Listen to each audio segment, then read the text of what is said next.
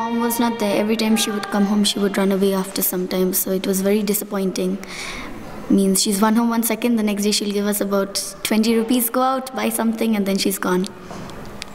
Then dad was jobless. He used to cry, go search for her, come back, and then he'll leave his job because he's depressed. So we were left homeless, so my grandparents put us in.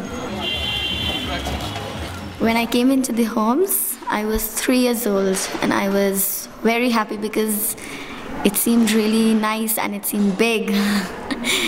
And there were so many kids like me, so it was fun. And the auntie was not strict, she was very caring and loving, Auntie Dinah and Uncle John. My experience in cottage is it's a part of life that you cannot forget because it's really entertaining. I mean, you have so many experiences, different people from different places coming together. We become friends.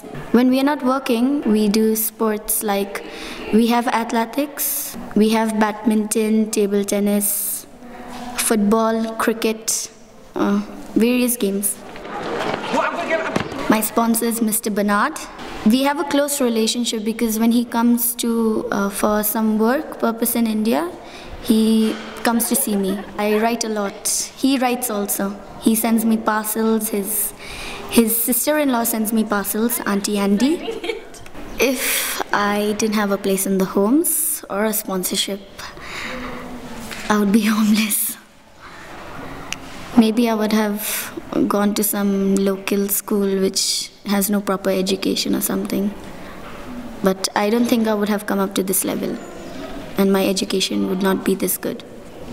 After I leave Dr. Graham's homes, I will be sponsored by Mr. Bernard to do my further studies.